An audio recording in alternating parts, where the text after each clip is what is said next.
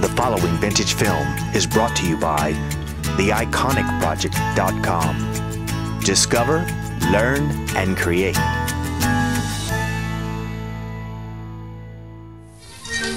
In Boston, Dr. Edwin Land claims to have invented a new camera which will revolutionize photography. It all looks quite ordinary, right up to the time he takes a picture. By 1948, the camera had been around for over a century. But the prospect of instant pictures seemed to be a distant reality.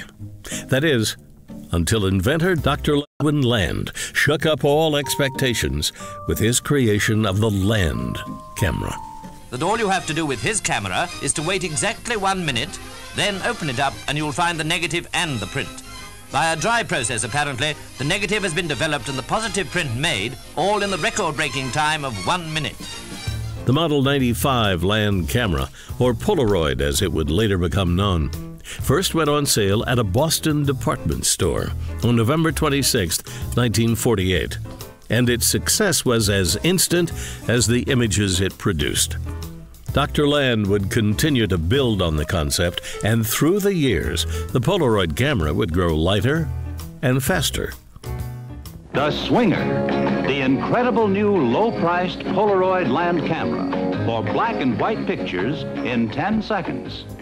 15 or 16 years in the marketplace have done nothing to dull the spontaneous kick people get out of seeing a finished picture on the spot. By the late 1970s, the Polaroid camera was the best-selling camera in the United States.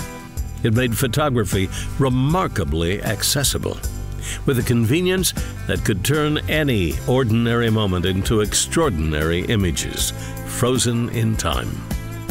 These days, the Polaroid is all but history, but the gratification it inspired lives on in the digital world.